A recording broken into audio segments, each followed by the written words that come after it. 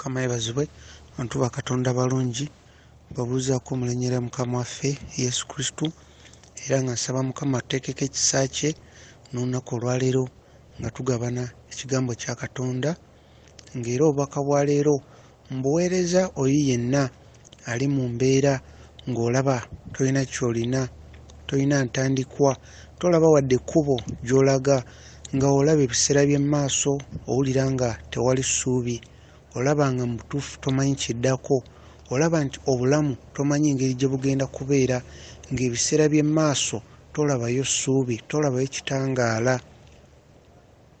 Obubaka bwa leero mbukuweerezza n'oyo yenna ali mu kkomera ng'alaba talina buyambi, alaba asibiddwa, tamanyiddwa anaava mu kkomera, era mbuweereza n'oyo alina omuntu we mu kkomera ng'olaba tomanyi kikiddako, tomanyi buyambi we bugenda kuva. Era obubaka buno mbuweereza n'oyo ali mu mbeera ey'okulumwa, buyinza okuba obulwadde naye nga weeraliikirira omanyi obulwadde tebugenda kuwona, oli munafu toyisobola wadde okukola, kwegamba oli nga essuubi liweddemu ng'olaba tolina kkubo lyonna. Obubaka buno ngenda kuba njogera ku maanyi Mukama g'aba atuwadde mu kiseera ekyo nga tetulina kintu kyonna, ng'olaba tewali kkubo. Njagala okukulaga amaanyi Mukama g'atadde mu maaso go nga mazima gwe olaba nga atalina ky'alina naye nga Mukama akuwadde obusobozi bwonna buli mu maaso go, naye nga Sitaani yakuleetera okulaba nti mazima tolina kintu kyonna ky'olina. Naye amaanyi gonna Mukama agakuwadde, obusobozi bwonna abukuwadde, era bwe bubaka buno bwenkuweereza olwaleero, era nga Mukama ali wamu naffe agenda tukulembera. Newankubadde nga twakkiriza Yesu Kristo n'olokoka n'owaayo obulamu bwo, naye ng'era olaba okyali mu mbeera eri ey'obusibe, kuba tulaba Mukama waffe bwe yali anunudde abaana be okuva mu buddu mu Egypti ewa Falaawo, baasanyuka nga bavaayo mu buddu, baasanyuka. Naye era bwe bajja eno nga bavudde eri mu buddu baalina okwemulugunya kungi, baalina okusomozebwa kungi, nga tebakyali mu buddu naye ng'era balaba embeera gye balimu, era balaba embeera tebalina ddembe nga ebadde basuubira, ng'era aliwo ebibasibye, nga balaba ate eno gye badda ate waliyo abalala abagamba nti tosobola kusinza Katonda wo, waliyo bakabaka abagamba nti temusinza Katonda mulala yenna. Kati naffe tulina okusomozebwa kwe tusanga n'olaba nti embeera gy'olimu tolina ssuubi lyonna, naye tujjukire Mukama waffe Yesu Kristo buli kimu akireka ne kibeerawo olw'ensonga. Tulaba mu kitabo kya Luka chapter 9 verse 1 okutuuka ku 3. Luke chapter 9 okuva verse 1 okutuuka ku 3. Mukama waffe Yesu Kristo bwe yali atuma abayigirizwa be 12, bwe yali abatuma okugenda okubuulira ekigambo kya Katonda, ng'atuma abayigirizwa 12, yabagamba temutwala kintu kyonna, totwala nsawo, temutwala ssente, temutwala lugoye, temutwala wadde ekyokulya. Mukama waffe bw'atyo bwe yatuma abayigirizwa be. Luke kiri mu Luka chapter 9 verse 1 okutuuka ku 3. Naye ng'ebyo byonna bituwa kyakuyiga. Yabagamba temugenda na kintu kyonna, nga kyayagala essuubi lyabwe n'amaanyi baleme kubiteeka mu bo kennyini bye balina, baleme biteeka mu bo kennyini obusobozi bwabwe, kubanga omulimu Mukama gw'abatumako gulimu obwetaavu bungi n'okusomozebwa, ng'amagezi gaffe ng'abantu tegasobola, nga ne waba akuwadde ki ogende nakyo, okuggyako ggwe olina kusigala nga olina enkolagana ye ekirala. Tulina kugondera ye kyatugambye, kubanga amagezi gaffe ng'abantu tetusobola kumanya ekituufu kya kukola. Tumala kujja eri ye yatulaga n'engeri gye tulina okusaba. Tulina kusooka kujja eri ye, ye yatulaga nti kati eno embeera tulina gikwata bwe tuti, eno embeera tulina gikwata bwe tuti. kubanga mu mbeera eyo nga tulaba tetulina kintu kyonna ddala tuba tulina kye tulina. Tujjukire mu Bayibuli bangi be tumanyi nga kwegamba be twegomba ne tugamba nange singa nali ng'oyo, bangi bagamba sirina kyendi. Nga naawe leero oyinza okuba ng'ogamba naye sirina kye nina era sirina kyendi. Bwe tulaba mu kitabo kya Genesis chapter 18 verse 27, Abraham yayogera n'agamba mazima sirina kyendi wabula enfuufu n'evvu. Bwe tulaba ne mu kitabo kya Yobu, tulaba mu kitabo kya Job chapter 15 verse 31, ne Job yayogera n'agamba mazima ddala sirina kyendi okuggyako olususu n'amagumba, skin and bones. Ebyo byonna bituwa ekyokuyiga kuba bano be bantu be twegomba. Leero oyinza okugamba nti omubuulizi w'enjiri bambi abuulira bulungi, so nga ku nsi leero omubuulizi gwe tuyinza okutunuulira ntugamba bannaye ono mu babuulizi bonna yakyasinza okubuulira ekigambo. Tuyinza okugamba nti kale tumugeraageranye nga omutume Pawulo, kuba omutume Pawulo yabuulira ekigambo, yawandiika, yagenda ku makanisa ag'enjawulo. Kati omubuulizi leero abuulira ekigambo ekirungi, tuyinza okugamba tumugereegeranye ku mutume Pawulo. Ate olaba nti omutume Pawulo mu byawandiikibwa tebagamba nti yali mubuulizi wa njawulo oba w'amaanyi, wabula kiwandiikiddwa mu byawandiikibwa omutume Pawulo ye kennyini yayogera n'agamba mazima sirina kyendi. Ye bw'atyo bwe yayogera sirina kyendi. Kati ekyo kituwa ekyokuyiga nti mu kubeera nga tolina ky'oli, mu kubeera ng'olaba tolina ky'olina, weetegereze bulungi Mukama alina ky'atadde mu maaso go, ky'ayagala ozuule, ng'olina kizuula ng'oli mu ye, kubanga ayagala tujje eri ye ng'abaana abato. Ayagala tujje gy'ali ng'abaana abato, olwo tusobole okuzuula ekyo ekiri mu ffe Mukama ky'ataddemu, nga ye yekka Mukama yasobola otuwa okubikkulirwa okwo, yasobola otulaga ki kye tulina munda mu ffe. Bwe tulaba mu Zaabuli 23 olunyiri olusooka, ne Dawudi yayogera n'agamba Mukama ye musumba wange, seetaaga ekintu kyonna. Ennyiriri zino nsoma gwali eyo muganda wange mu Kristo alaba nti tolina ky'oli era tolina ky'olina. Ngenda kukusomera ennyiriri zino olwo nkulage amaanyi agali mu ggwe Katonda g'akutaddemu era g'otannaba kulaba mu mbeera eyo ng'olaba nti tolina ky'oli. Kaabe Dawudi bwe yali agenda okulwanisa Goliath, abantu abaali batunula baalaba nga Dawudi mutuufu talina kyali era talina kyalina, kubanga baatunuzanga n'amaaso gaabwe ne balaba Goliath obunene engeri gye yenkana n'obuwanvu n'ebyokulwanyisa by'alina, nga balaba Dawudi akaana akato, nga balaba talina kyakulwanyisa, nga balabira ddala talina kyalina. Naye mu mutima gwa Dawudi yali alina obujulizi. Katonda yamuyisa mu mannyo g'empologoma, Katonda yamuyisa mu mannyo g'eddubu. Kati nawe leero waliwo obujulizi bw'oyina. Mukama alina bye yakkolera nga ku nsi kuno teri ayinza bikola okuggyako Katonda. Obwo obujulizi Mukama ayagala obujjukire, ogambe Katonda ye yampanguza kiri, yagenda n'okumpisa wano. Baali tebasuubira nti Dawudi ajja kuwangula Goliath, era bonna beewuunya nnyo. Ne Goliath yali tasuubira Dawudi muwangula.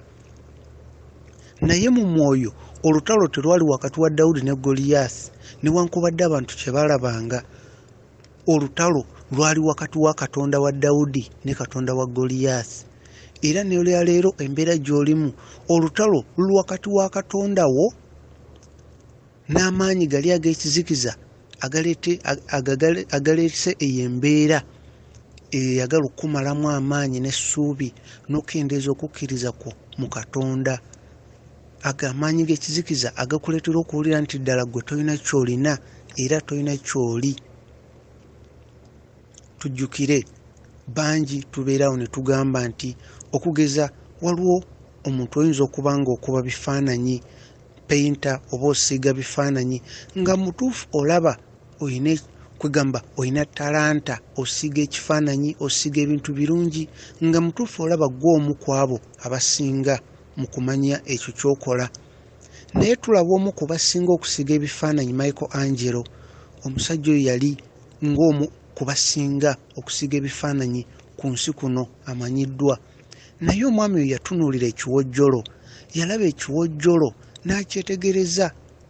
Naye gy'akoma okwetegereza ebiwojjolo eby'enjawulo yagamba, mazima mbadde mmanyi nze nkyasinza okusiiga ebifaananyi naye sirina kyendi. Ku kino Katonda kye yakola ku kiwojjolo engeri gye kirabika teri muntu alisiiga bifaananyi kwenkanankana okutona kuno Katonda gwe yakola ku kiwojjolo. Oyo ayogera y'oyo akyasinze okusiiga ebifaananyi ku nsi kuno, Michelangelo. Ekyo nkyogera okukulaga nti bangi n'abo abalowooza nti balina kye balina munnange nabo ate nga tebalina kye balina.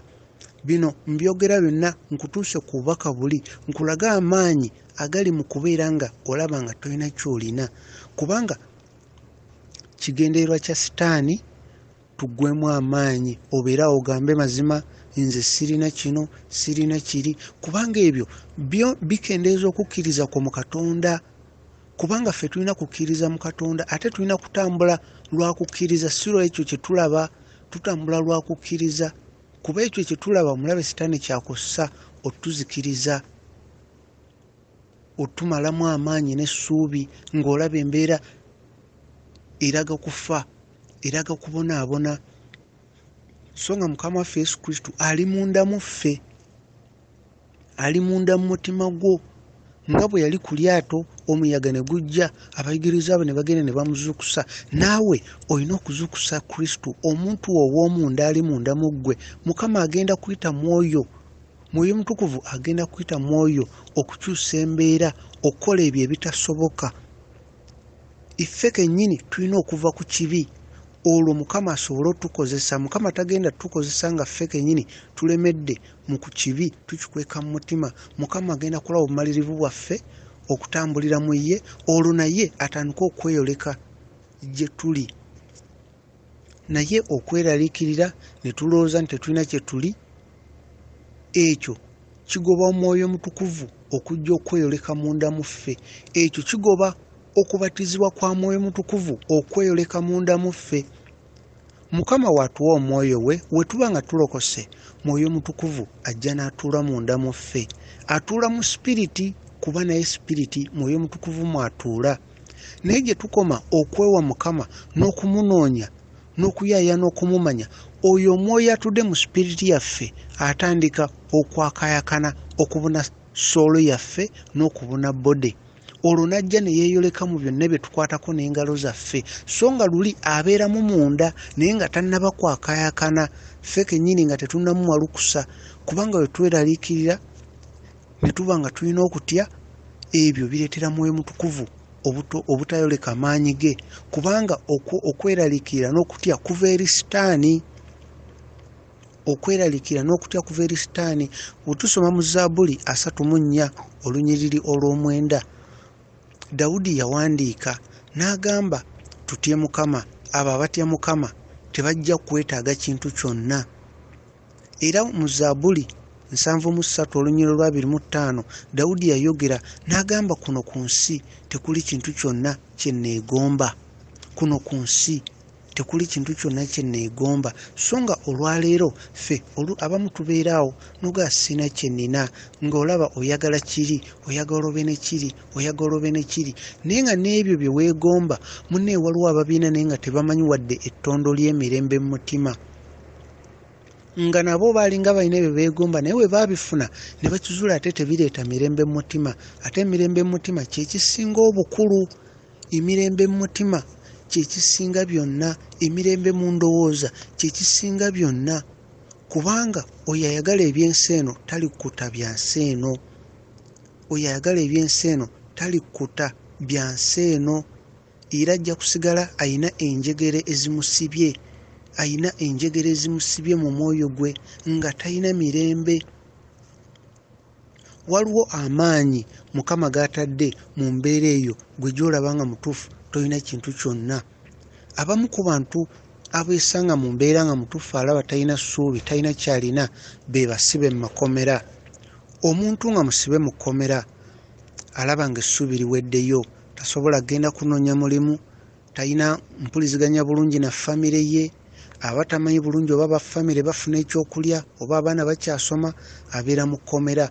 Ate waalwayo n'abagenyi abamukyalira bakendeera okujja mu kkomera.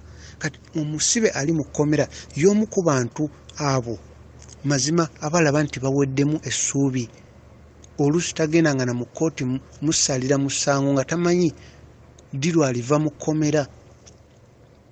Okwogera ku musibe nkirese nga kyakulabirako kubanga bangi bali mu makomera ag'enjawulo nga embeera erina engeri y'ekkomera gy'emutaddemu, ng'era naye anyigirizibwa ng'oli ali mu kkomera ng'alaba talina ssuubi n'abamujjukira batono, natuuka n'okwebuuza oba Katonda alaba embeera yange. So ng'ate Katonda embeera aba agiraba, naye ng'ate ekyo kyennyini kye tusaba Mukama bw'akituwa tunaddamu ne tumusaba. Ekyo ky'osaba Mukama bw'akikuwa onaddamu n'omunoonya nga bw'obadde omunoonya, onamuwa obudde bwe bumu. Era ekyo ky'omusaba singa Katonda akikuwa omulabe taakikozese okutwala mu makubo amakyamu. Tujjukire nti tetulina kuyaayaana kulaba nti tulina kye tuli mu nsi eno, wabula tulina kuyaayaana kulaba nti erinnya lya Mukama liweebwa ekitiibwa. Abo abantu ababadde ab'enjawulo mu nsi eno baazuula ekyama ekyo nti ku nsi kirungi okumanya nti tetulina kye tuli era tetulina kye tujja nakyo. Tulaba nti mu ndagaano empya, tulaba mu biseera bya mutume Pawulo n'abalala Peetero n'abalala, waliwo ekiseera bwe kyatuuka nga bangi bagamba ti bannaye omutume Pawulo abuulira bulungi yasinga bonna. Abalala ne bagamba nedda bannaye, singa owulira Peetero ng'abuulira olaba nti ate Pawulo ate mutono. Abalala ne bagamba nedda bannaye, waliwo Apolosi naye singa omuwulira ng'abuulira ate abuulira bulungi nnyo okusinga bonna. Naye olaba nti omutume Pawulo ebintu ebyo bwe yabitegeera n'abagamba bannaye, iffe tetulina kye tuli. Omutume Pawulo n'abagamba, nze sirina kyendi.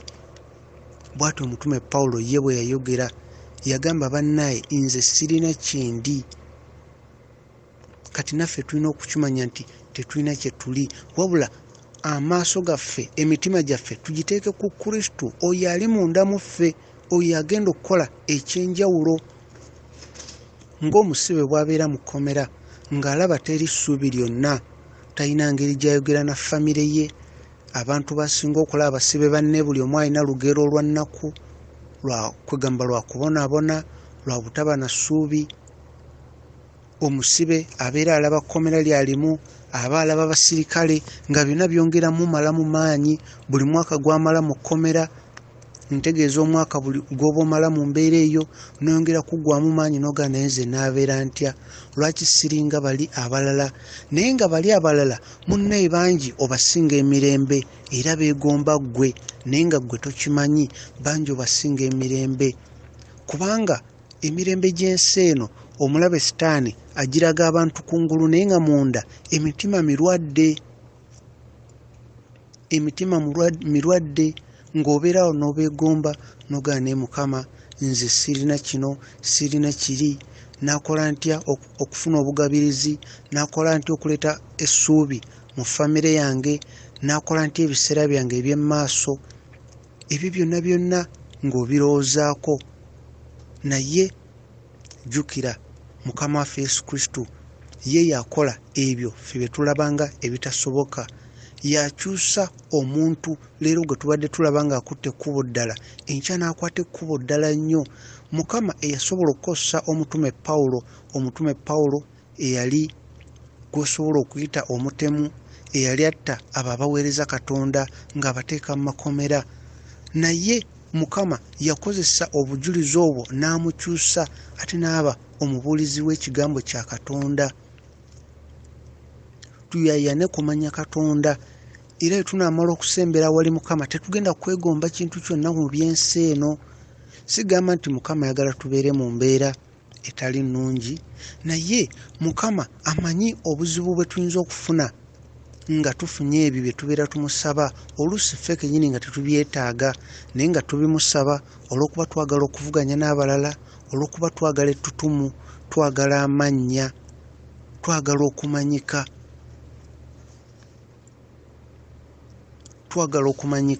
Waliwo omusibe omu yali mu kkomera ng'ali mu mbeera etali nnungi, n'asaba Katonda, n'agamba Mukama Katonda oba asobola okukozesa omutume Pawulo eyali atemula era eyali etta abaweereza ba Mukama, nange Mukama osobola okukyusa embeera yange n'onzija mu kkomera lino, kuba omwami ono yali tamanyi mu kkomera limalamu bbanga ki, tamanyi alimalamu emyaka emeka.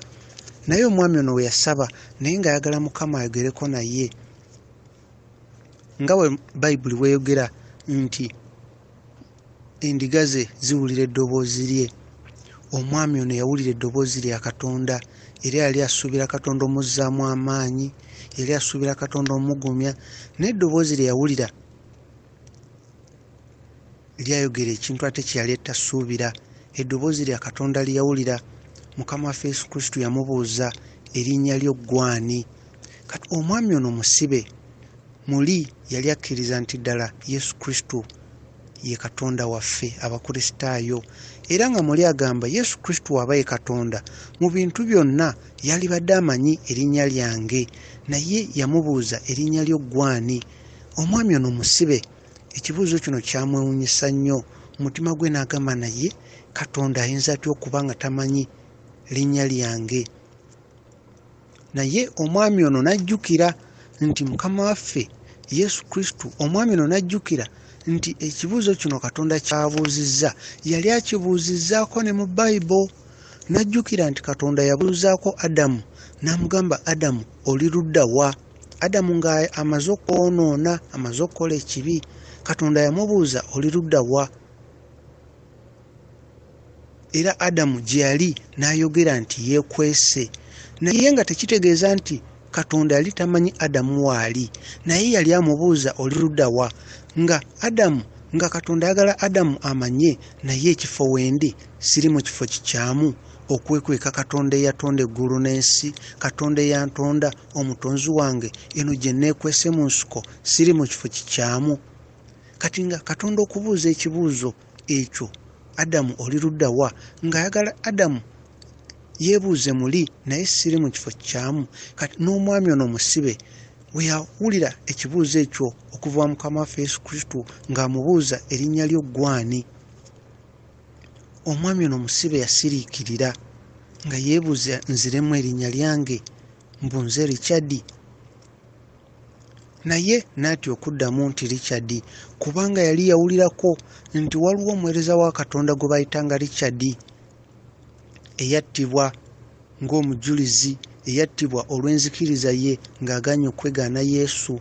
Omwami ono eyatwalibwa bamuteeke ku kalabba, naye omusirikale yalenda omuteeka ku kalabba yali alinnya endogoyi ng'ajja awali Richard, endogoyi n'esula omwami omusirikale era n'afa.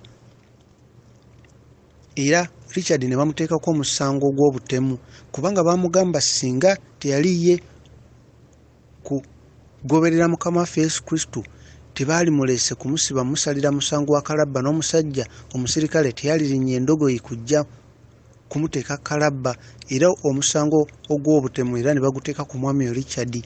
Kati ne baweereza omwami omulala okujja okumuteeka omwami ono Richard kalabba, ne baweereza omusirikale omulala, naye n'omusirikale ono yajja naye yali tamanyi kusiba bulungi muguwa gwa kalabba. Era omwami ono Richard n'amugamba, ssebo, nze ndi musajja mulimi era mulunzi, manyi okusiba omuguwa, kankuyambeko. Era omwami ono Richard mubwetowaze n'ayambako omwami ono okutereeza omuguwa, era omwami ono Richard ne bamuteeka kalabba. Kati omwami ono musibe yajjukira n'agamba naye wenziramu Mukama waffe Yesu Kristo ne mugamba nze Richard, ayinza okumbuuza olinga Richard oli? Kati omwami ono musibe n'atayogera linnya lye, n'asooka asirika n'agamba oba agambe ye Pawulo. Naye n'ajjukira talinga Pawulo oli ow'omu Bayibuli, eyabuulira ekigambo kya Katonda mu bitundu ebyenjawulo n'asiriikirira n'agaoba ng'ambe nze ndi mukristaayo, naye najjukira nga enneeyisa ye si eyo yennyini esuubirwamu bakristaayo gye balina okweyisa.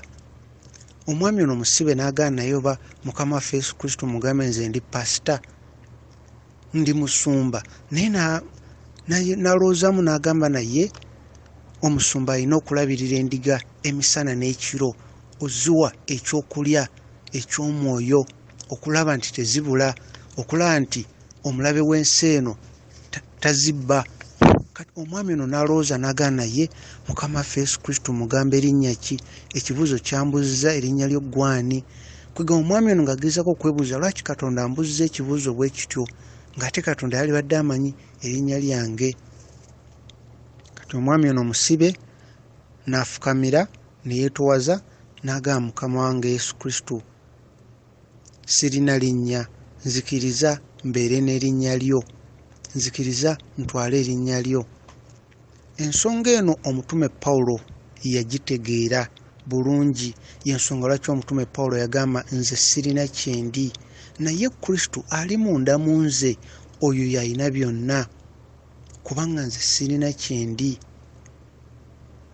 Ensonga eno no Dawudi yagitegeera bulungi, ensonga eno ne Aburahamu yagitegeera naye n'agamba sirina kyendi. Ensonga eno Jobu yagitegeera naye n'agamba sirina kyendi. Tujjukire Mukama waffe Yesu Kristo yayogera n'agamba oyo ayagala omugoberera alina okwerekereza eby'ensi eno, alina n'okwerekereza ye kennyini omutima, ebirowoozo bye, wabula n'atunuulira Kristo oyo ali munda mu ye, kubanga ffe tetulina kintu kyonna. Emyaka mingi ne giyita omwami ono musibe ng'ali mu kkomera, emyaka mingi ne giyita, ayise mu njala, ayise mu nnyonta, ng'ayina ennyonta ey'okwagala, ayina ennyonta ey'omuntu omuzzaamu amaanyi, ayina ennyonta ey'omuntu omuzzaamu essuubi, ng'era ayina ennyonta ey'omuntu omubuulira ku kigambo kya Katonda eryo n'ebbanga ng'ali mu kkomera. Omwami ono mu kkomera yali ayina ennyonta ey'omuntu omugamba ku bigambo ebirungi ebimuzzaamu amaanyi, kubanga okuva ekiro wonna emisana yawuliranga mboozi z'abasibe banne nga zonna za kumumalamu maanyi, zonna za kweraliikirira,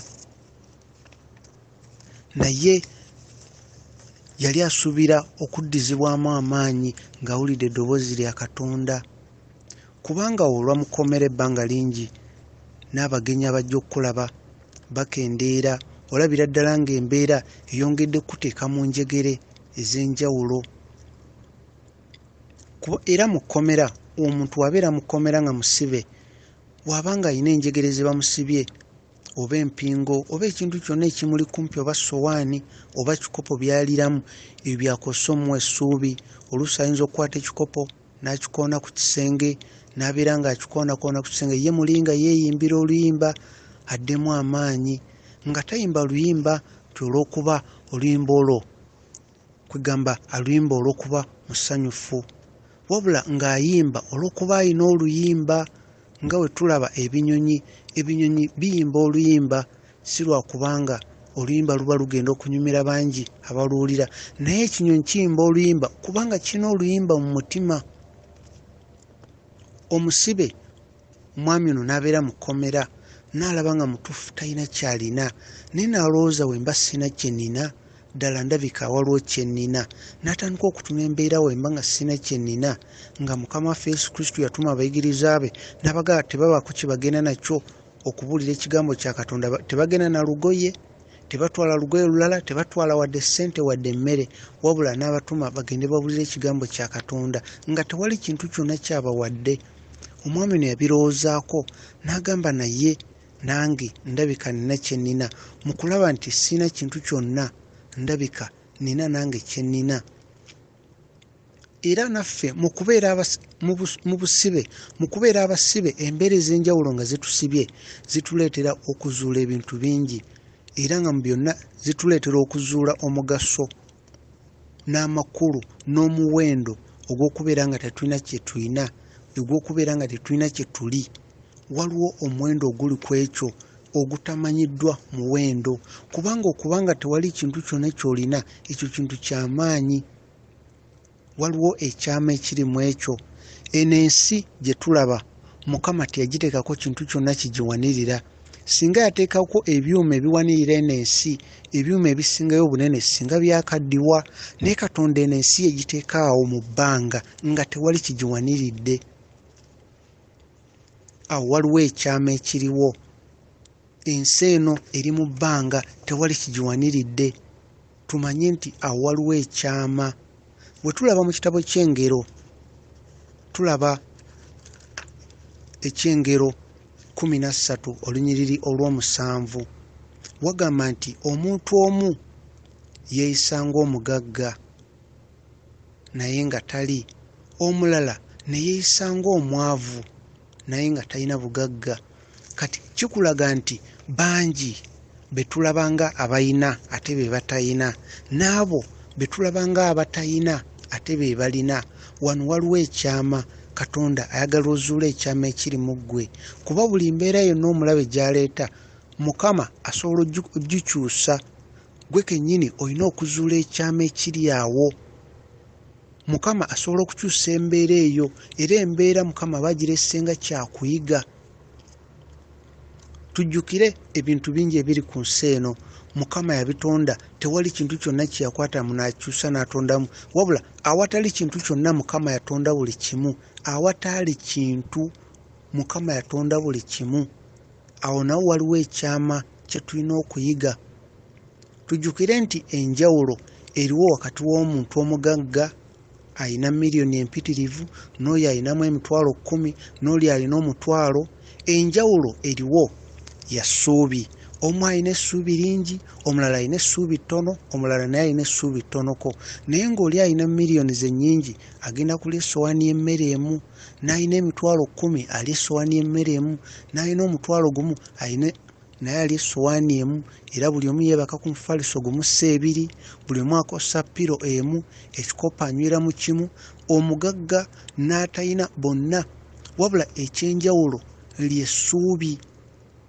Baba n'essuubi lya njawulo, naye nga essuubi newankubadde baba na lya njawulo, waliwo ekisinga obukulu byonna, emirembe mu mutima. Ono ate gwe balaba nga atalina wadde ebiseera bingi yaba asinga okuba n'emirembe mu mutima.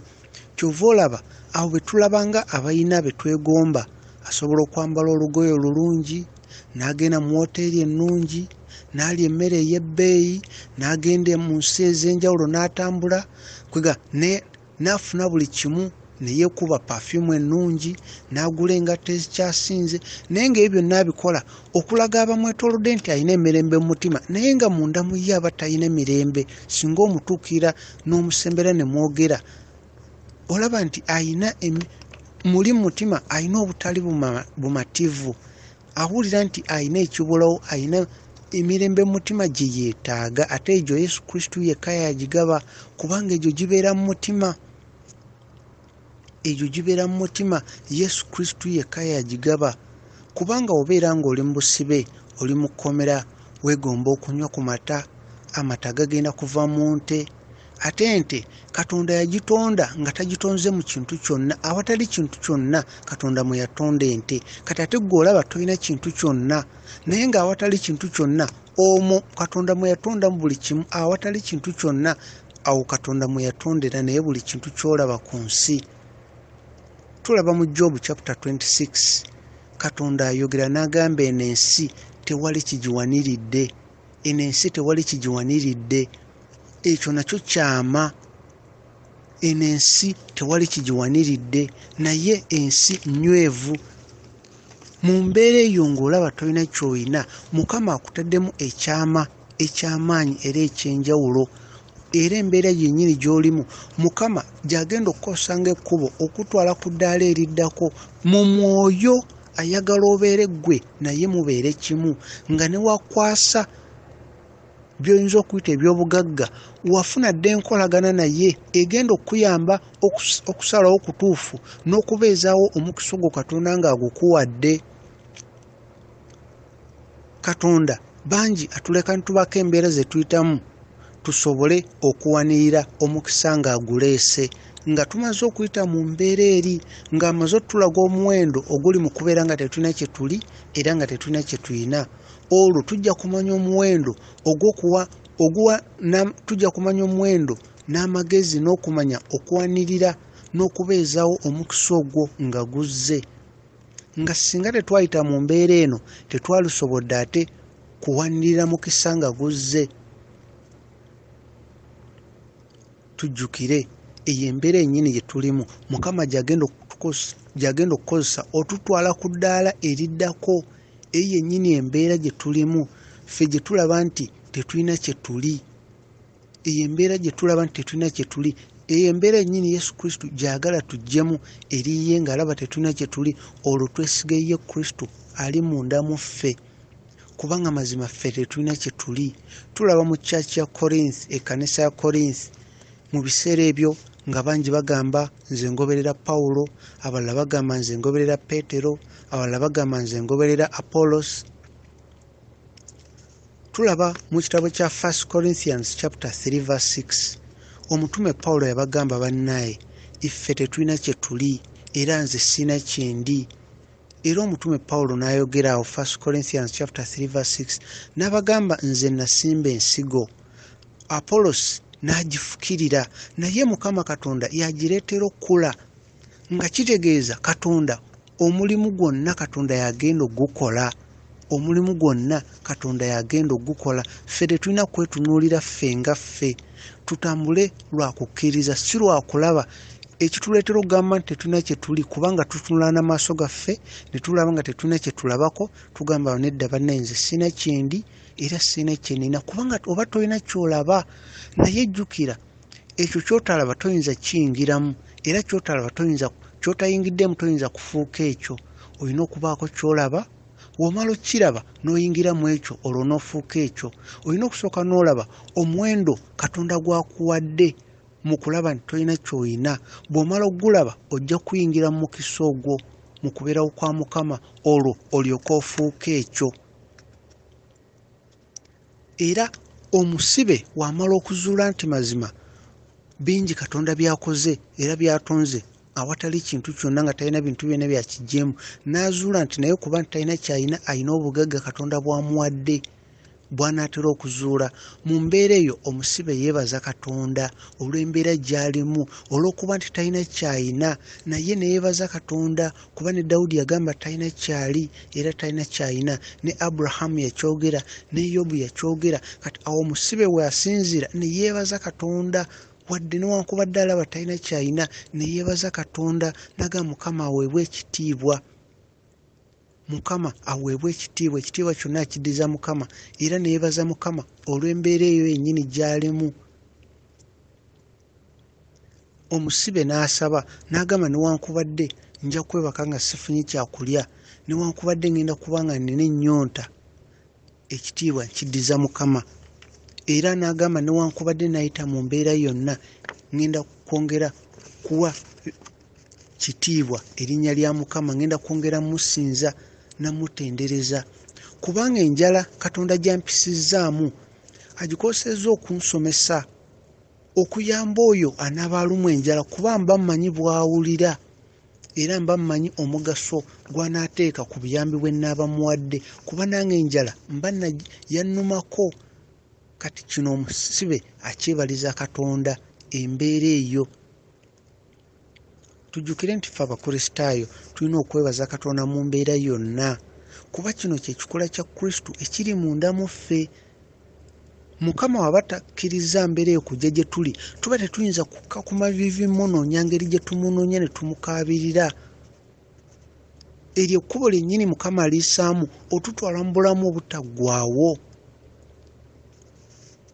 Kati okugeza waliwo ensi ezimu nga China nga tebakkiriza Bible, tebakkiriza mu Katonda, tebakkiriza kusaba. Waliyo Abakristaayo abaliyo tebalina kkanisa, tebalina basumba bali awo nga mu nsi endala we tubayina. Basaba beekwese, bakuŋŋaanira mu mayumba ekiro ne basaba nga beekwese. Omuntu omu akwata ennyiriri n'azikwata mu mutwe n'omulala bwe batuuka okusoma Bible ne bagamba ani yakwata olunyiriri lwe luti n'ayimuka n'alubagamba kubanga tebakkiriza eri Bible. Naye mu mbeera eyo nga tebalina kye balina, nga tebalina basumba, tebalina makanisa, singa Mukama akutwala n'osabako nabo oyinza okwewuunya. Bw'ogenda okubabuulira enjiri, bw'ogenda e China n'ogenda mu kyaki ezo mu mayumba mwe basabira nga beekwese, bw'ogenda okubuulira enjiri tebaagala oyogerere ssaawa emu, tebaagala oyogerere eddakiika 3, wabula bakwegayirira ne bagamba nti mazima singa otuyamba n'otubuulira okuva ku makya okutuuka ekiro nga tetulidde na mmere kuba tulina ennyonta ey'okumanya Katonda. Kati ife abasabira ewalala we tulina amakanisa buli wamu, bwe tuwulira ekyo tugamba bannaye ng'ate bo balina okutya Mukama okw'enjawulo, naffe twagala ekyo. Naye nga tejjukira nabo we beetunuulira bagaffe tulina kye tulina, amakanisa waffe tegakkirizibwa, tebatukkiriza Bible, naye ng'ate nabo balina okuyaayaana okw'enjawulo, basaba ne bakaaba nga ddala baagala Mukama okuva mu mitima gyabwe nga tebalina kigendererwa kirala kyonna. Kati ekyo bangi ate naffe tukiyaayaanira, so nga ate bo baali badde we batunula baali badde bagaa tebalina kye balina, tebakkirizibwa kusaba nga ensi endala. Kati ekyo nkireeta okulaga nti bangi mu mbeera gye tulowooza nti tetulina kye tulina, awo Mukama alina ekyama kyataddewo, ffe kennyini kye tulina okuzuula. Eyo embeera etutiisa ebiseera ebisinga ne tukaaba, ne tweraliikira, ne tugwamu essuubi, ne tulaba nti tuli mu mbeera ey'obwavu, ey'enjala, ey'obulwadde. Mukama alina ebintu bingi byagala tuzuule. Okugeza, omuntu oyinza okuba nga dimoni ey'obwavu nga olaba mutuufu ekwesibyeko, naye nga weerabidde nti dimoni eno ey'obwavu egenda nakugaba. Gaba nga tolina kigendererwa kya kusiima, gaba ng'olaga Mukama Katonda yekka, si kulaga bantu balala ba kyaki na mikwano gye nabakwetoolodde. Eyo dimoni ey'obwavu obanga agiweereza obusaale butereevu ku mutima gwayo era ekuta omulundi gumu, kugaba. Eyo dimoni okugaba kwe kugirwanyisa. Eyo dimoni kyenjogerako nkimanyi, nagirabako, manyi bwefaanana. Okugaba kwe kuleeta obusaale ne bukuba eyo dimoni. Buli lw'ogaba ng'okijja mu mutima gwo, ebyo bye bireetera dimoni eyo okuta omuntu. Ate n'embeera ze tulaba mu nsi tezigenda tukosa kye kimu ng'abantu b'ensi. Eyo embeera esobola okujja netta omulala, munne gwe ate egenda kukwongeza kunyweza kukkiriza kwa mu Katonda. Eyo embeera etta abantu b'ensi gwe egenda kwongera kuleeta kunyweza mu Katonda. Nakuwa bujulizi. Eyo embeera abantu b'ensi ng'ebatta bussi, gwe ate egenda kwongera kunyweza mu Katonda. Nakuwa bujulizi. So nga abalala egenda kubatta bussi, abo abatali mu Kristo egenda kubatta bussi, naye gwe egenda kukunyweza mu Katonda, egenda kukuwa ekirooto ekipya eky'okwagala Mukama Katonda, egenda kutonderawo obudde obw'okunoonya Mukama Katonda wo. Eyo embeera yonna gy'olimu gikozese okujja eri Mukama Katonda, wabula togikozesa ate kwemulugunya buteebaza Katonda, wabula eyo embeera gikozese okuleeta eri Mukama Katonda. Olina ky'olina, tosuubira nti tolina ky'olina. Bangi bali mu makomera nga mazima n'emisango tebaagizza, tebamanyi oba abaana baabwe basoma, tebamanyi oba famire zaabwe zifuna ekyokulya, balaba nga baggwamu essuubi, naye nga bali eyo bayimbira Katonda, bamusinza, basanyufu, kubanga bakimanyi nti eyo embeera Mukama agikozesezza ate okubalitwala ku ddaala eriddako. Eyo embeera Mukama gy'agenda okuyitamu obateekerateekera eddaala eriddako mu bulamu. Abantu bangi ku nsi boyinza okugamba nti bagagga nnyo, nti balina ebyobugagga bangi nnyo. Okutegeera Katonda bamaze kuyita mu mbeera ng'ebyobugagga byonna biweddewo, olwo ne bajja ku mavivi ne basaba Katonda. Ate mu kusaba Katonda ne bafuna enkolagana, ne bazuula ebintu bingi Katonda. Ekikulu kya byonna ne bazuula emirembe mu mutima nti Katonda yagigaba. era oluvannyuma ne beebaza Katonda olw'embeera ze bayiseemu, kubanga mu mbeera ezo baazuula emirembe mu mutima kye bataasobola kuzuula nga balina ssente, ate nga ne ssente tezisobola kigula. Olwo ne batandika okulaba ensi ate mu ngeri entuufu, kubanga eyo embeera Mukama gy'aleeta ebikula amaaso gaffe ne tulaba ensi mu butuufu bwayo. Ne tulaba ensi mu butuufu bwayo, ne tuyiga okwagala okuli mu bantu, ne tuyiga nti mu nsi mulimu abantu abaagala Katonda, mukyalimu abantu aba Mukama. Ne tumanya nti mu nsi omwoyo wa Mukama kwegamba kwali ku nsi mulamu, si wa kuteebereza, ne Katonda waali. Era embeera gy'oyitamu, oyinza okuba oyina embeera gy'ozoyitamu ey'enjawulo, ng'oluusi embeera gye wayitamu waalibadde tolina mulamu ku ssaawa ya leero, oba oliawo singa omulabe Sitaani yakutta dda n'akujja ku nsi olw'embeera gye wayitamu, nga embeera eyo si nnyangu ya kuyitamu omuntu n'asigala nga mulamu. Naye nga Sitaani mu kuyisa mu mbeera eyo yalinga alina ky'atasobola kukwatako munda mu ggwe nga tasobola kutta. Ku lwaki? Kubanga wazaalibwa okuweereza Mukama, era ekiseera kyo kituuse, Mukama akuyimuse. Y'ensonga lwaki Sitaani yali tasobola kutta munda mu ggwe, yali alina kyatakkirizibwa kukwatako ng'akaseerako tekannatuuka. Y'ensonga lwaki embeera gy'olimu tegenda kutta, wabula egenda kukozesebwa Mukama okutwala ku ddaala eriddako mu bulamu, kubanga Katonda alina ensonga lwaki yakutonda. Yakutonda omuweereze, y'ensonga lwaki embeera eyo nnyini gye wayitamu gy'oyinza okunyumiza abantu ne beewuunya, embeera eyo teyasobola kutta, kubanga Sitaani yali alina kyatakkirizibwa kukwatako munda mu ggwe, yali takkirizibwa kukwata ku bulamu bwo. Nga w'olaba Yobu, nga Sitaani yali afunye lukusa kuyisa mu mbeera eyo, olabe nga ggwe obulamu obuweddewo, naye nga munda mu ggwe aba alina kyatakkirizibwa kukwatako, okutuusa nga omugaso gwo ku nsi Katonda gwe yakutondera ogutuukiriza, kubanga osigadde mu Kristo. Tusigale munda mu Kristo, kubanga ye yeka agenda otuwanguza. Omuntu waffe ow'omunda, ekikula kya Kristo ekiri munda mu ffe kye kigenda otuyamba okwezuula. Bwe tuba nga tulina Kristo tuba tulina buli kimu. Bwe tuba nga tulina Kristo tuba tulina buli kimu, kubanga oyo Kristo ali munda mu ffe kyekitangaala ekigenda okwakaayakana.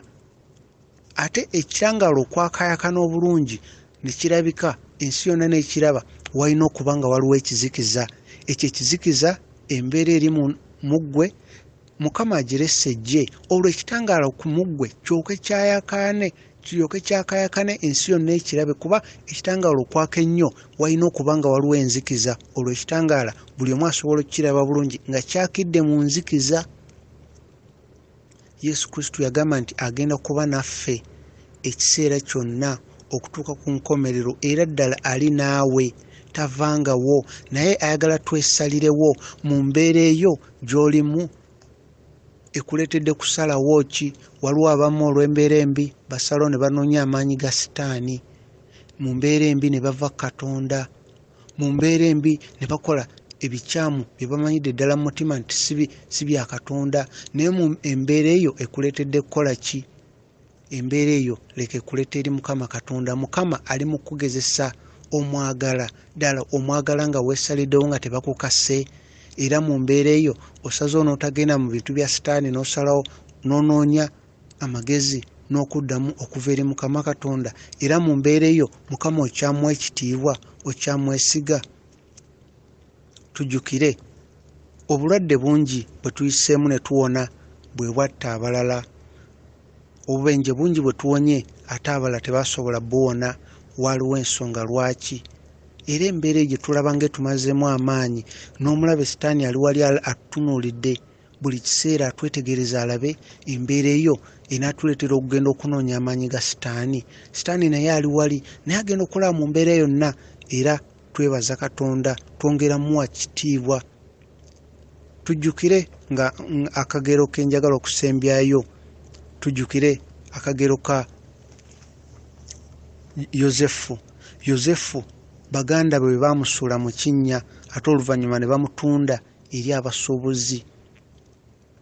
Ekintu ekyo Yosefu yali alaba nga mutuufu talina kyalina, talina ssuubi, talina kintu kyonna, baganda be bennyini bamutunze. Naye era bwe yagenda eyo gye yagenda era yasigala yeebaza Katonda, ate ne bamutwala ne mu kkomera. Naye mu mbeera esembayo ng'ali mu kkomera, ekirabo kye omugaso gwe ku nsi lwe gwalabika, n'avunula ekirooto kya musibe munne, era ekyo kyennyini kye kyamutwaza ewa kabaka, kuba omusibe yatuuka n'ayogera n'agamba ne mu kkomera waliwo omwami eyavunula ekirooto. Laba Yosefu oluvannyuma yamaliriza ali mu nnyumba ya kabaka, yamaliriza avunudde ekirooto kya kabaka nga bamuwadde obukulu, ate n'akomawo n'ayamba baganda be. Era Yosefu naye neyeebaza Katonda olw'okuba baganda be bamutunda, kubanga oluvannyuma Katonda yakozesa embeera eyo ate n'ayamba baganda be. Ne baganda be beebaza Katonda olw'okuba nti bagenda eri ne basangayo muganda waabwe. Akagero tufune ekyokuyiga nti embeera yennyini gy'olimu Mukama alina ekigendeerwa lwaki alessa embeera eyo. Twebaze Katonda kubanga Mukama ayita mu bintu eby'enjawulo. Singa Mukama abikula amaaso go n'akulaga Mary eyalabikirwa malayika n'amugamba agenda kuzaala omwana oyo agenda okununula ensi, ne Yosefu ebintu bye bayitamu munnayo oyinza okwewuunya, kubanga abantu babuuzanga Mary, ofuna otya olubuto gw'atalina musajja? Babibuuzanga kubanga Mary bamuwa Joseph abeere naye ng'agenze mukuuma kulira wakaawe, kuba Mary yali akulidde mu yeekaalu ya Katonda. Olwo kubanga Mary yalina emyaka 15, Yosefu yalina emyaka 7 okutandika omutwale we okubeera naye nga bamututte mukuuma si muwasa. Kale ate ne bawulira amawulire nti Mary ali lubuto. Kale ate Mary okumubuuza n'abagamba olubuto lwa Mwoyo Mutukuvu, bangi tebakikkiriza. Mary ne Yosefu babasindika ku lusozi gye baali babasuubira nti bajja kufiirayo nga tebalina mmere, tebalina mazzi, kubanga tewali yakikkiriza nti ddala olubuto lwa Mwoyo Mutukuvu. Ebintu mbu malayika yamulabikidde tebabikkiriza, bambi bayita mu kubonaabona kw'otamanyi. Naye ate Mukama waffe yali yabasuubiza nga ne malayika yayogera naye embeera teyabamalaamu maanyi, kuba baasigala bamanyi Yesu Kristo yabasuubiza era ali nabo. Era bangi abanaagenda mu ggulu bw'onaayogera ne Mary, bw'onaayogera ne Yosefu, bajja kukubulira olugero lwo nga we lwali. Bambi terwali lwangu, naye byonna byali byakuyiga nti mu Katonda twetaaga obugumiikiriza. Ate ffe tetuli bantu ba nsi eno, ffe tuli bantu ba mu ggulu. Buli kimu kye twagala tulina kijja eri Kristo. Tugondere ebyo Mukama byatugamba mu mutima, tutambulire mu butuukirivu. Bw'oba okoze ensobi weenenye mangu nnyo ng'okyali mulamu. Era abantu abali mu geyeena bakaaba, abalala bagamba bakaaba ne bagamba Katonda lwaki watutonda ng'okimanyi ogenda tuleeta eno omuliro. Naye nga buli omu yafuna akakisa, yamanya amazima ku Yesu Kristo, yamanya amazima era ne yeesalirawo okugoberera ekkubo ekyamu. Yaayana kumanya Mukama Katonda. Ebirala byonna bijja tugattirwako. Mukama atugamba, tulaba Matayo 6 olunyiriri olwa 3 okutuuka 33. Mukama atugamba tusooke tunoonye obwakabaka bwa Katonda, ebirala byonna bijja tugattirwako. Bwe tuba tetunoonyeza bwakabaka bwa Katonda, ffe ne tutunuulira birala, omulabe Sitaani ekyo kyayagala. Ebirowoozo byonna tubiteeke ku birala, ebintu by'ensi eno. Olwo ye omulabe Sitaani asanyuke ng'omutima gwaffe teguli eri Katonda. Naye bw'onoonya obwakabaka bwa Katonda, ebirala byonna bigenda kugattirwako mu ngeri ey'enjawulo. Gw'alaba nti tolina ky'olina nkuzzaamu amaanyi, olina buli kimu. Y'ensonga lwaki Yesu Kristo mu kusindika abayigiriza be 12 ogenda okuwulira ekigambo yabagamba temugenda na kintu kyonna, temugenda na mmere, temugenda na ssente, temugenda na ngoye endala, wabula n'abasindika, kubanga mu kulaba nti tolina ky'olina akuwadde buli kimu. Mukama bakuume, mbagala nnyo.